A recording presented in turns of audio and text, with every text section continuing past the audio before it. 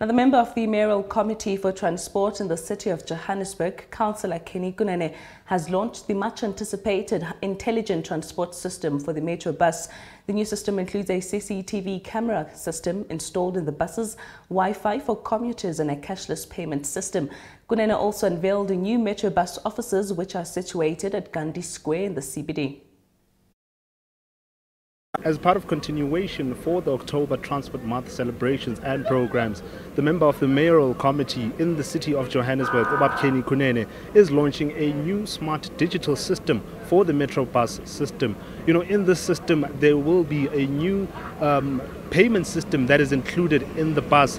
We do know that the bus is also going to be equipped with Wi-Fi, and also the bus will have cameras for safety features. You know, we did speak to Kunene just for him to explain the whole initiative behind today's launch. Real time, what is happening in the buses, so that we can mitigate criminality, people that rob people of their phones, of their money, so that we can hand over those videos to the police for investigation, so that we can call Metro Cops, because when we see them in real time, we'll be able to know where the bus is. But also to police the drivers who have been stealing money, taking cash into their pockets instead of taking it back to the citizens of Johannesburg for service delivery. Number two, we have installed the Wi-Fi, which is a free Wi-Fi, Joseph free Wi-Fi, which are called Sushi Wi-Fi. It's a free Wi-Fi that the citizens can use. As you get onto the Metrobus, you will then have login details where you put your name, your surname, your cell number and your email address. An SMS will be sent to your cell number with OTP. You will then punch that OTP and then you are logged on. And this particular Wi-Fi that you get is interlinked with the city Wi-Fi.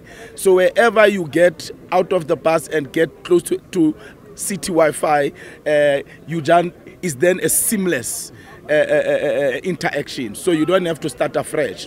But it will assist those young people who experience load shedding at home, don't finish their homework. They can finish it whilst they are on their way to school. It will assist those students at universities to do their assignments when they are back from university or going to university. We do know that these programs are part of, you know, the MMC's initiative, which is called Operation Lungisa, which means to fix the infrastructure of the city. You know, he did speak to us about some of the key issues that will be implemented as time goes by. He also said that they are doing this so that, you know, the mobility of the transport system can be a lot smarter and much easier for the passengers to use.